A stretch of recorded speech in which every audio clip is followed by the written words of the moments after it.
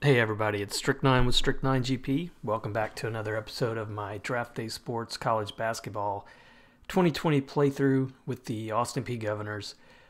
We're down to the final game of the season, and man, since the last episode, it's been a really tough stretch. We're at 14-14, 8-9 in the conference. Our last game is going to be on the road against Belmont. Don't foresee us winning. You can see our assistant coach who scouted this game thinks Belmont's got a pretty good chance of winning. They beat us earlier. Pretty close game, but they beat us earlier at home. So it would be a really big upset, I think, if we won. But what I'm going to do this episode before we play out that game, I'm going to look at how we've done, hit up some highlights and just some summary of our team.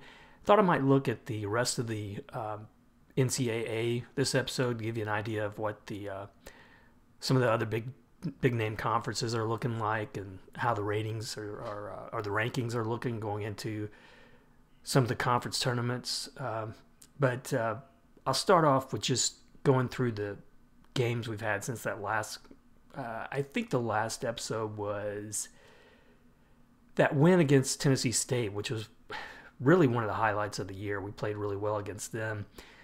And then I'd almost count this Eastern Kentucky game as a highlight. On the road, really big underdogs. We forced it to OT and just could not put it together. They barely beat us 91-90. And once again, McInnes led the way in scoring with 21 points. He's been playing really well this whole time. But I thought that was positive enough. I didn't expect to win that one. I thought, well, hey, that's a good sign if we're going to be playing that well. We came up against SIU Edwardsville at home, beat them pretty easily, 79-71. And then Eastern Illinois on the road, another one of those teams we weren't expected to win against. We lost 71-85. But then this is probably the roller coaster we've been on. I would say this was the most disappointing loss of the year. Morehead State at home.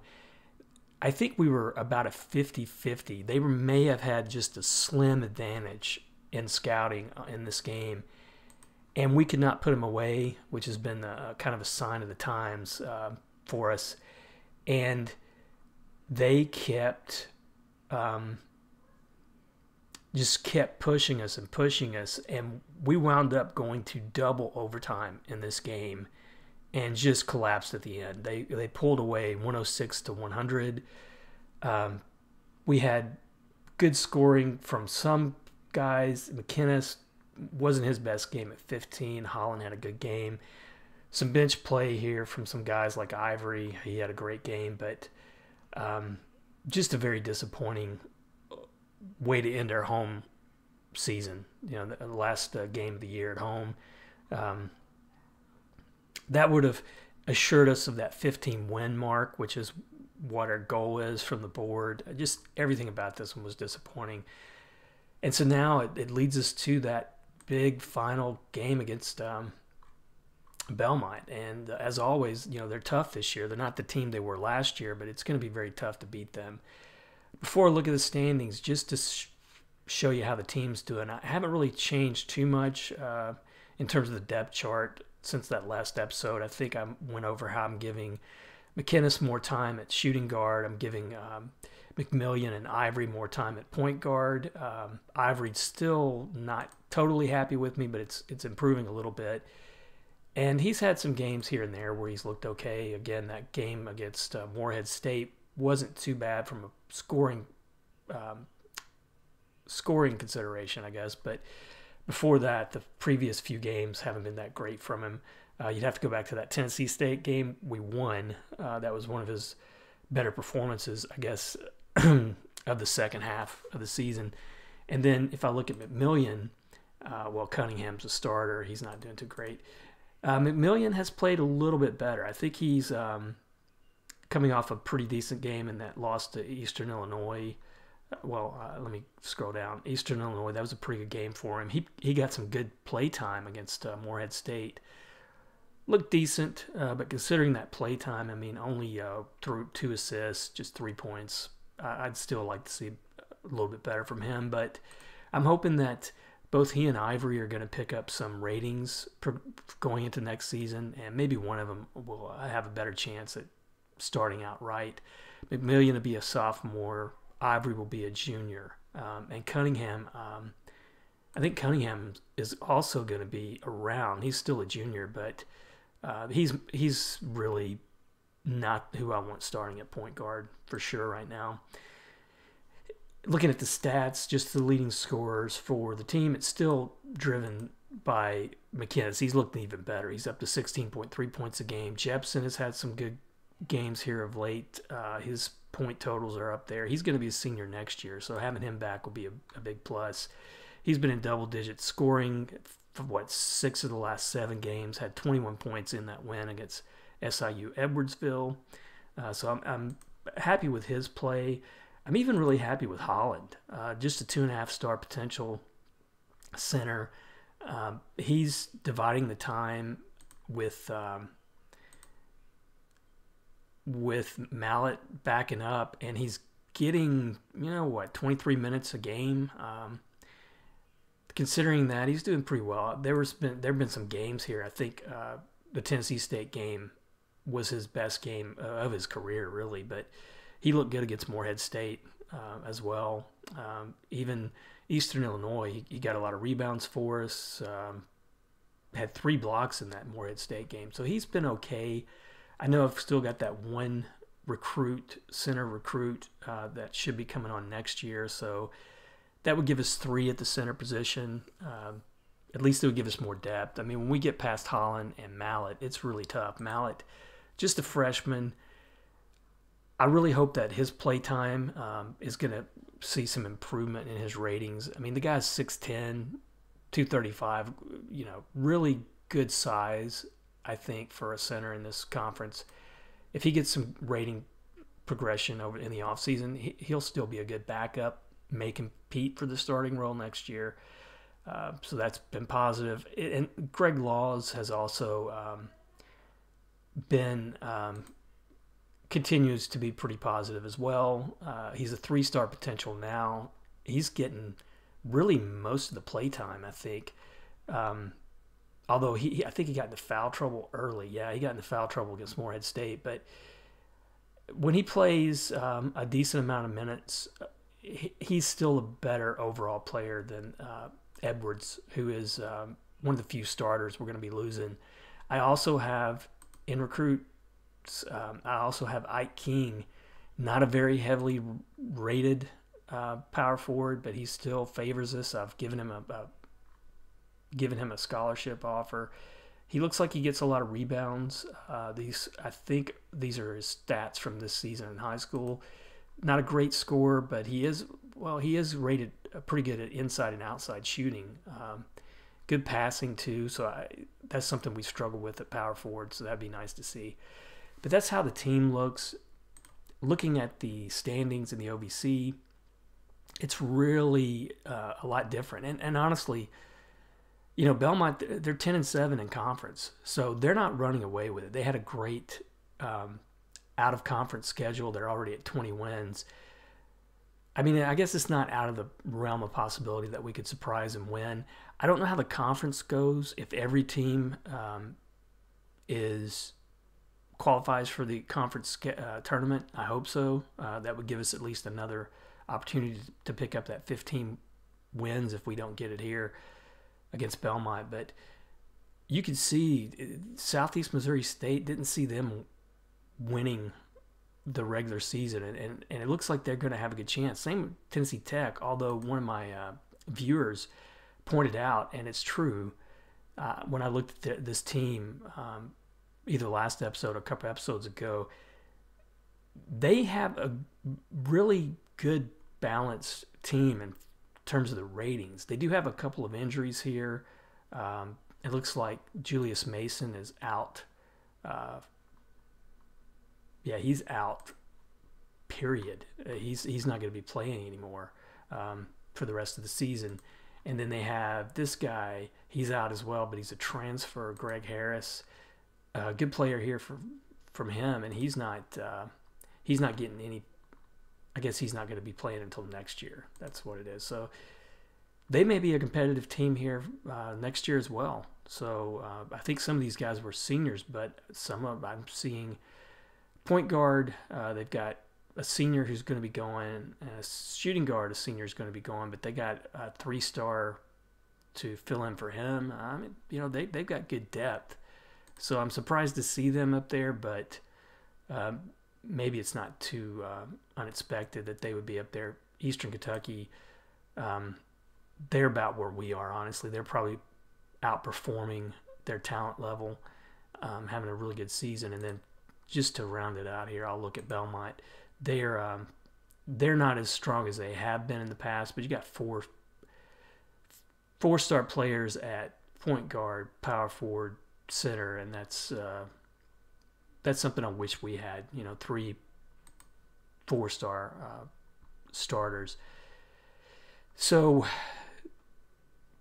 we'll get to that game here in a minute, but I thought I would look at the standings, the rankings, before we move on.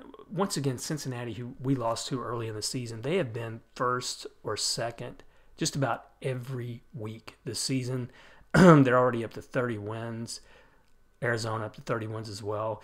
So you're seeing Cincinnati, Kentucky, Arizona, Gonzaga, Louisville, some pretty North Carolina, some pretty common names on that on this board. Marquette, maybe they're new.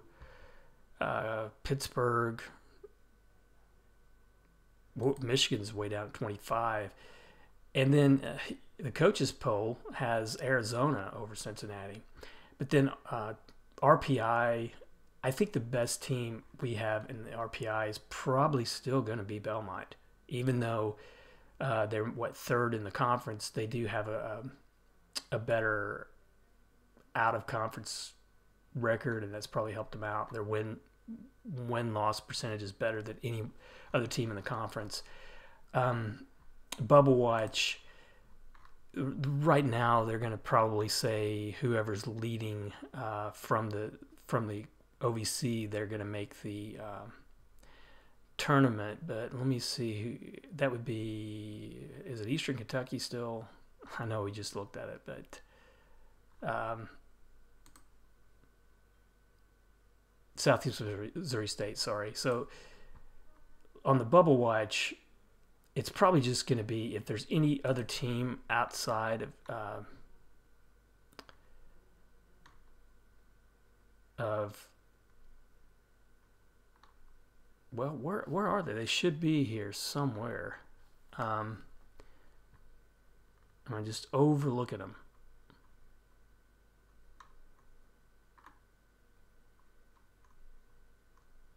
Okay, usually you got the ones who are rated. I mean, Belmont, they're 4th on the bubble watch. Oh,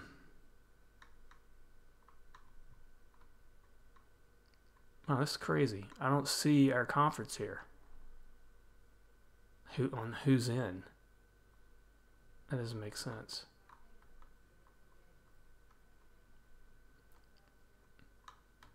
Wow, that really doesn't make any sense.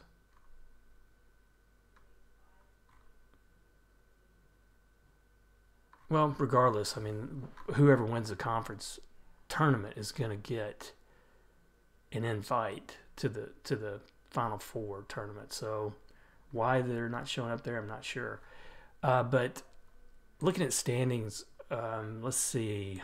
We'll start out maybe at the top. Look at a few, like the American Athletic Associations. You got 3 teams there: Memphis Tigers, 4th with 10 wins in conference, but just 16. I don't see any teams there on the bubble outside of the first top 3. Atlantic Coast, North Carolina, Louisville, Pittsburgh, Wake Forest, Virginia, Duke. Duke not having a dominating year, but they're still probably going to make the tournament. Syracuse, and then after that, that's probably it. Florida State really struggling this year, 6-14 in conference. And then Big 12, we got Kansas, West Virginia having a good year, Kansas State, Iowa State. Those two are probably on the bubble, depending on how the tournament turns out.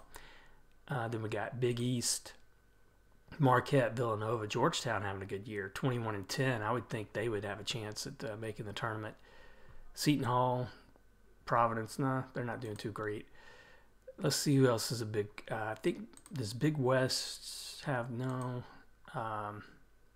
Well, Big Ten. We got Iowa, Michigan, Maryland, Michigan State. You got 6 teams right there in the top 25 from the Big Ten, and then Purdue and Illinois with outside chances at making the tournament.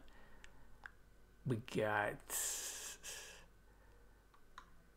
Pac-12, just one team from the Pac-12. I remember growing up, this was one of those conferences that just dominated in basketball. You know, you may have a couple teams like Oregon, Washington, UCLA may make it with. Well, Arizona State has a good chance if they have a good run in the their conference tournament. They've got a 34th ranking in RPI. But I remember when I was a kid, Pac-12 was just such a big conference. It just doesn't seem to be that way anymore. In the SEC, you've got Kentucky having a great season. They've been in that top 3 or 4 all year. Arkansas, who was a good team last year in this playthrough, they're having another good year. Tennessee, same way. Florida. Vanderbilt, Auburn, Georgia, they may have an outside chance to make the tournament. And then you got the West Coast with Gonzaga. Outside of Gonzaga, I mean, there's St. Mary's having a good year, but I don't know who outside of this Gonzaga would make it from here. And then let's see if there's another one. Western Athletic. No. I think I covered pretty much some of the bigger ones. Hopefully, if there's a conference you're interested in seeing, you can just let me know in the comments. But let's go ahead and get started on this game. And the first thing I want to do before I call it up, I'm going to look at the individually the scouting report, see how they rank us. So I've seen us rank worse against Belmont. So they've got shooting guard, small forward, and bench is where we have the advantage. They have the advantage of point guard and center and power forward. So I think I'm going to go favoring outside right off the bat. I may up the defensive intensity a little bit starting off until we get in foul trouble. Foul trouble has been really a common theme all year. Just about every game we get in foul trouble early. Like always, I slow the pace down a little bit to start. I want to crash the boards a little bit harder, both defensively and offensively. And we're going to favor outside. Let's see how we start out. And right off the bat, we got a turnover. McInnes threw it away, but they repay the favor. McInnes misses his first attempt. They have a turnover.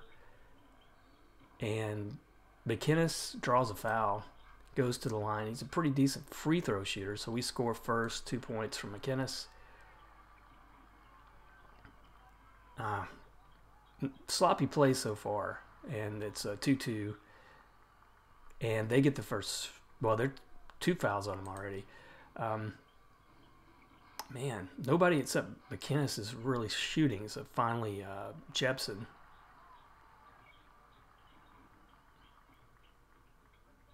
Man, we're up 6-2. Seems like we're doing pretty good with the rebounds so far. Up 8-2. Jepson having a great start. 6 points already from him. 3-pointer there from McInnes, so we're up 11-2. They answer with a 3-pointer. It's out of bounds to us. I'm going to motivate the team a little bit. Well, I tell you what, I'm going to motivate Jepson. And he doesn't respond, but he's having a good start. Hopefully, you know, he's the kind of player, if he gets hot, I think with his ratings, he could really carry this team. It's 14-7. That was a 3-pointer, by the way, from Holland. But we throw it away on the other end. That was Jepson. And first foul, it's McMillian who's in there for Cunningham. Dan Gibson, probably their best player, really, overall. He draws the foul and going to the line makes the free throw. It's now a 4-point game. And a good play there from Jepson, up to 8 points. been getting the rebounds so far, too. I like to see that. Another three-pointer there from McInnes. So 8 points apiece from McInnes and Jepson. It's a 7-point game, a 10-point game. Another three-pointer from Jepson this time. So they may be competing with who's going to outscore the other. McInnes makes the shot. I think he got the foul. That was McMillian, sorry. He went to the line, missed the free throw, though. We're 2 for 3 in free throws. It's 24-16. They're shooting really well. Both teams are shooting pretty good, but wow, another three-pointer. We're up by 11. McMillian called for the foul. 3 apiece in team fouls. I still got that intensity up more than I usually do. I usually start at about 2 ticks lower. So they're up to 4 team fouls now. Holland not having a great start. It's an 8-point game. He misses another shot. He's like 1 for 4, I think it showed. And they're at the line. They make them both. They do not miss at the free throw line. They're just usually must be how their coaches are rated, but they have always in these playthroughs. This is what 5 or 6 games I've played against them now. They always make their free throws. So they're up to 5 team fouls, but we throw it away. That was Jepson. Still 11 points for him. I think he leads the team. He does lead the team. Cunningham called for a foul. That's our 5th. They missed the three-pointer, but get the rebound. It's a 4-point game again. Need to convert here. And McInnes turns it over. That's 4 turnovers for us, 2 for them. Another thing about them, they usually play really cleaner, I guess. They have a little bit better ball handling than we do. That was a big three-pointer, though, from Cunningham. His first 3 points of the game. Great shot from McInnes. He draws the foul. He's going to go to the line. I'm trying to keep these guys motivated. We need to have just... Where is McInnes here? I'm going to motivate him.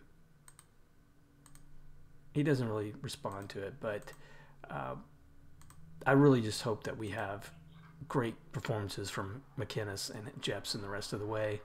They were the ones who were rated from our scout, or assistant coach who scouted them. They were the 2 on our team who had the advantage over Belmont. Belmont misses a free throw. They miss them both, and we get the rebound and then throw it away. Jepson, another turnover. I think that's 2 or 3 turnovers for him. So it's 7-point game, 6.5 minutes left. Big three-pointer from them. If they get hot on those three-pointers, we can't stop them. They're 4 for 10 in three-pointers. Good rebound, but he can't put it away on that one. So we're shooting 54%. We turn it over, McInnes. They're shooting 57, but it's a 4-point game. They could easily get inside. It's a 2-point game now, and we turn it over. 7 turnovers. They have a chance to tie or take the lead here, and it's tied, and we throw it away. I'm going to call a timeout as soon as I can, and see if I can calm them down. And I'm going to go the other way this time. I mean, entire team, I'm going to show concern.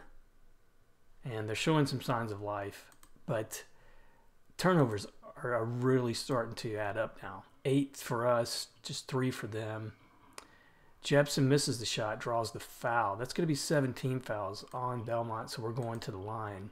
He misses 1 of 2. We get the ball back, though. Could tie it, and we do. Tie a game again. Who was that? May have been Laws off the bench. Weber misses, but draws the foul on Holland. Makes them both. It's a 2-point game again. Holland cannot make it. He's 1 for 5 shooting. Big three-pointer, though, for McInnes to answer. It's a 1-point game again. They don't score. We get the rebound. McInnes forces a three-pointer. So Olsen, he's going to go to the line for 2. Shooting foul. Misses him. Misses 1 of 2. It's a 2-point game. Big inside play there from Mallet. Big three-pointer. We got the lead again. Turnover. Come on. threw it away. 48 seconds left. We got a 3-point lead. I'm going to go full court right now. Full court man. And pass deflected out of bounds. And it's out of bounds to us. So I can go back to auto switch. 26 seconds left. I'm just going to let them run it down, see if they can get a good shot off. And they do, a little earlier than I thought. And it's a 4-point lead. High-scoring game, 49-45. McInnes, of course, leading the way once again. But Jepson still with 12 points. He's 5 for 7 field goals. Good job from him. 3 3-pointers from McInnes. But inside, we're really struggling. I think Weber and Olsen I don't know who their inside guys are, really, to be honest. It may be even Gibson. Unfortunately, it doesn't tell you here in the stats section. But let's see what else is going on. McMillian looking pretty good. He's had a couple of fouls, but 5 points, 4 assists. He's looked good coming in to play for Cunningham. 6 points from Marshak off the bench. Shooting, we're 54.5%, 18 for 33, but really the 9 for 14 and 3-pointers, that's been carrying the way. Rebounds, we've really done a good job there, 19 to 12. If that can stay the same, I'll be happy, but turnovers 9 to 4. They're shooting about the same, 54.8%, but just a few less 3-pointers. That's the difference so far in the game. Most of their points are coming, well, not most, but they're outscoring us in the paint. No surprise there. I'm going to leave things as they are with the intensity up there and crashing the boards. And let's see if we can hold on to this lead. I expect this not to be negative, but we have just a hard time. I've said it multiple times, putting teams away. They have a turnover in the second half. I mean, we play well one half and then blow it in the next. And it's going to be a foul on them. Adrian Williams is third. First team foul, though, of the half for him. And Jepson turns it over. Even though he scored a lot, that's probably 4 turnovers for him in this game. So another good rebound on their end. Edwards misses the shot, but it looks like he's going to go to the free throw line. Makes the first one, makes them both. So we're 6 for 8 free throws. That's good. We're up by 8 again. That may be one of our biggest leads. They score right away on the other end, though. Oh, good play there from Holland. Finally getting a good shot inside. Cunningham, though, called for a foul on the other end. They miss a 3. We get the rebound. Holland's shooting that 3 again. But a good play inside from Edwards. The rebound and the basket. It's 5-point game. They picked up the pace a little bit. Having a hard time getting a shot off here, and Holland turns it over. Another thing to look out for, McInnes, he has 2 points already in the second half, but he can be streaky as well. If he has a good first half, a lot of times he has a bad second half. He drew a foul on that shot, but he missed it. He's now 5 for 10 shooting. So let's just go to the free throw line here. He makes both. So 59-54, close game. They can easily come back from this. It's a 3-point game now. A 3-pointer would be nice. And that was Holland again. Pretty big outside shot. But they hit a 3 and we're within 2. But Holland has come out on fire in the second half. He makes a basket. He's going to go to the line, hits that, up to 10 points. We're back up by 5.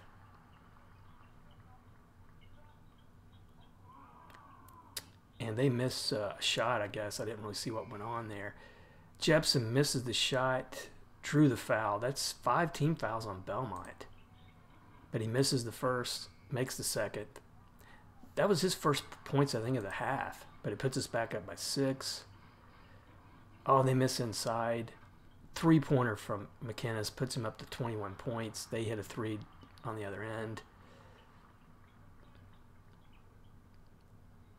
And we turn it over. It's a 4-point game again.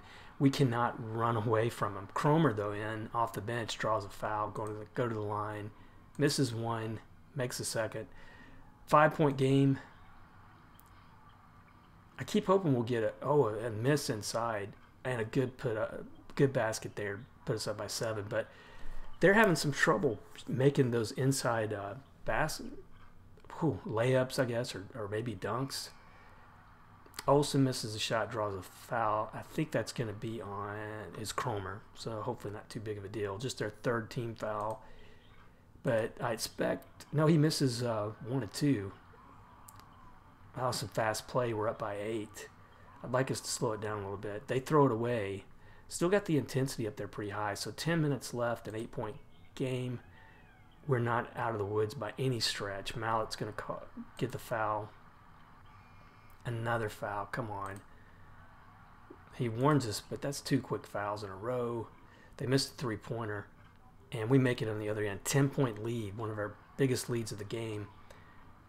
Eddie McInnes draws a foul, misses a shot. Who was that? 4th foul on Adrian Williams. McInnes, come on, make them both. He does. He's up to 27 points. He may be going for 30. I think his career high now is 26. So a big 12-point lead, but they get a 3-pointer at the other end. It's a 9-point lead now. McInnes misses. Good putback, though, from, I think that was Laws. And it's going to be Mike Ivory coming in right away, getting a foul. 11-point game. It's too much time left. And they just school us inside there. Big 3-pointer from Mike Ivory. He's up to 5.6 assists this game. Good game from him so far. Oh, and a big 3-pointer from Jepson. It's a 13-point game. And they missed a shot, and we get the foul. McMillian, his 3rd. That's going to send him to the line. And he misses 1 and 2. They're just 8 for 13 in free throws, but we turn it over on the other end. Now it's a 10-point game. And it's going to be a foul that's going to, I think, send McMillian to the line. He makes 1, makes 2. 12-point game. Man, I don't really want to touch anything right now. I just want to leave it where it's at. The momentum has gone to Belmont for some reason, and there's going to be a foul. No, he throws the pass away. So turnovers are 10 to 15. We're still more turnovers, but they've got 10, so they've had a pretty poor second half on that count. And who was that? McMillian, 12 points for him in this game. And we get the ball back right away. They couldn't score, and a big 3-pointer from McMillian, 15 points. Looks like he is playing for his job next year. Holland's going to be called for a foul, but just a second. And we're up by 17. They're going to go to the line. But we're looking in good shape. 15-point lead, 4 minutes left. Oh, and a great play from Greg Laws. He makes the basket, draws the foul, makes the free throw. 18-point lead. We're about to score 100 points, which is really almost unheard of without some OT involved.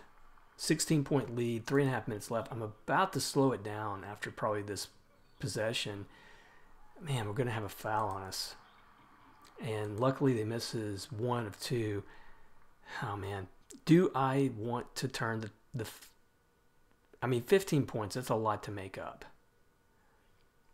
But I don't want to send them to the line the whole rest of the game. Who's in foul trouble? Just Edward. I'm going to go with it. I'm just going to leave it where it's at. I don't want to tamper with it. I don't want to slow the game up too much right now. I think we need to score at least another couple baskets. And, yeah, we're going to send them to the line. They make both of them. They're 13 for 19 in free throws. But look at us, 16 for 20. That's pretty good for us. They may start fouling here a little bit. If they do, I hope they're big.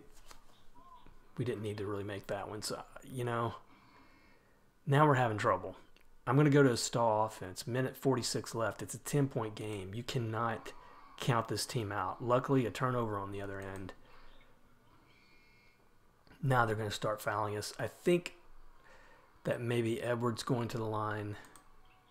He misses the first one, makes the second one, thankfully. 100 points for us now, 189 with a minute and a half left. And they are going to the fouls. It's a 9-point game. 24, that's going to be Cunningham. And he misses 1 of 2.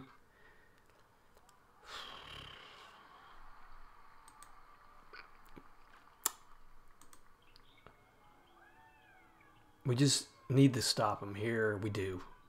Good stop, but they get the ball right back. It's an 8-point game. Michael Hall steals the pass, calls a timeout. I'm gonna motivate the whole team. Try to. They don't listen, but 8 points. I mean, they're gonna, if they score a quick 3, they're gonna foul right away. It's gonna be really hard for them, I think, to. And that's the game. Wow. 8-point win. Great way to end the season. Did not expect this. But we had some great play. I can't wait to look at the stats here. We had great bench play, especially from McMillian. Best game of the year for him by far. Just 11 minutes, and he scored 15.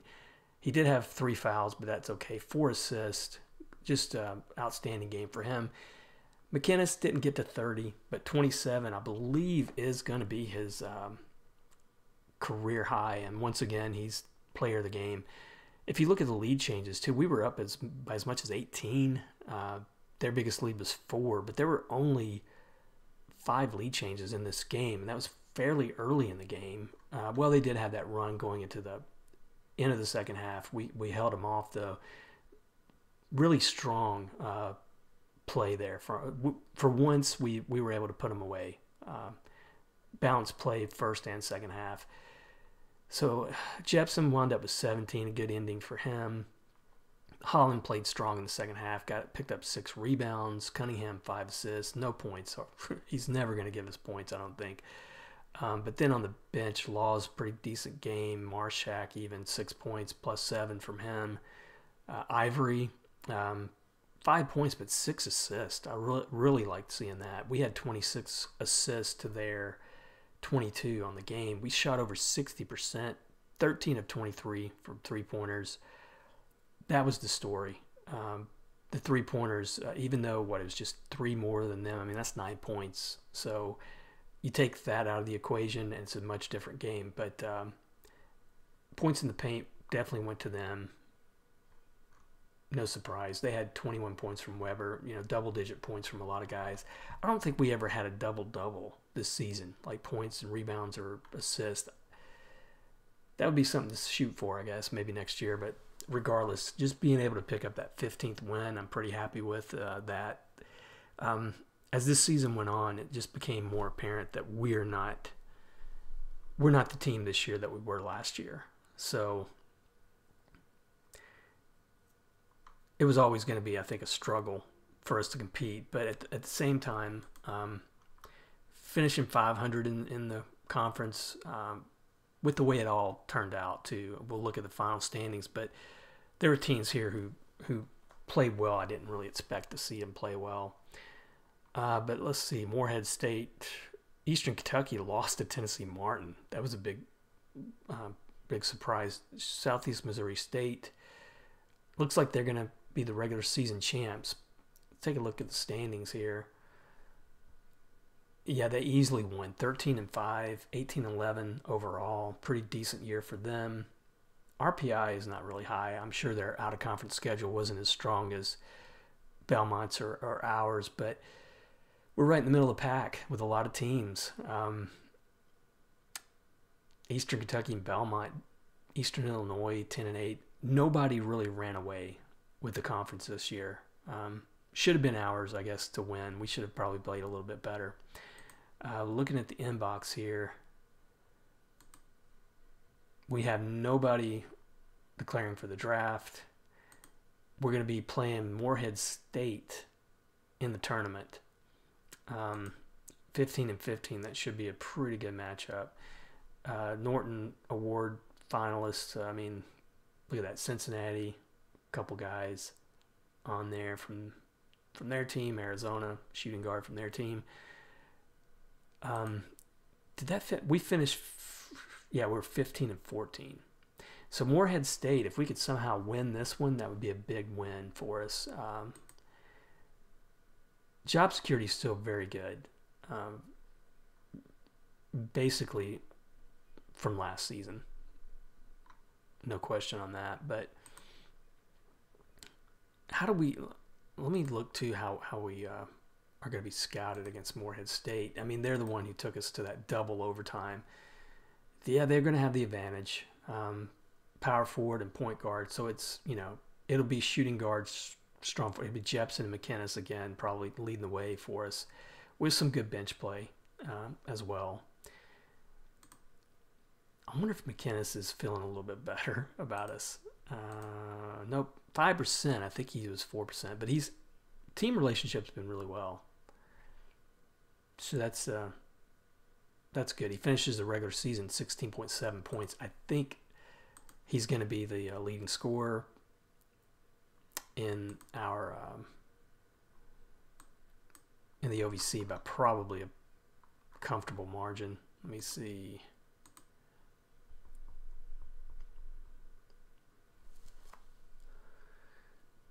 Oh, I've seen that error a couple times, so I probably just clicked ahead of time. Yeah, I mean about a point better, a little over a point better than Alexander Red, who was second. Assists.